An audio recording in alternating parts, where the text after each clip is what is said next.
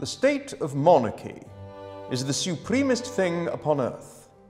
For kings are not only God's lieutenants upon earth, and sit upon God's throne, but even by God himself they are called gods. Kings are justly called gods, for that they exercise a manner or resemblance of divine power upon earth. For if you will consider the attributes to God, you shall see how they agree in the person of a king. God hath power to create or destroy, make or unmake at his pleasure, to give life or send death, to judge all and to be judged nor accountable to none, to raise low things and to make high things low at his pleasure, and to God are both soul and body due.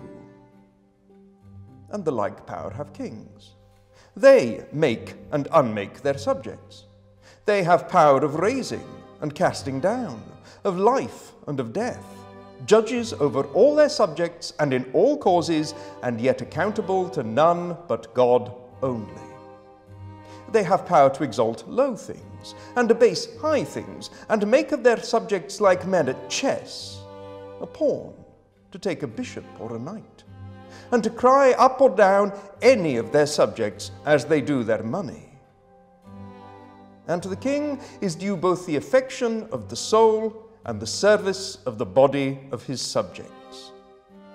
A king, governing in a settled kingdom, leaves to be a king and degenerates into a tyrant as soon as he leaves off to rule according to his laws, in which case the king's conscience may speak unto him, "Govern according to your law." And though no Christian man ought to allow rebellion of people against their prince, yet doth God never leave kings unpunished when they transgress these limits. The higher we are placed, the greater shall our fall be. The taller the trees be, the more in danger of the wind. Therefore, all kings that are not tyrants will be glad to bound themselves within the limits of their laws. And they that persuade them the contrary are vipers and pests, both against them and the commonwealth. For my part, I thank God I have ever given good proof that I never had intention to the contrary.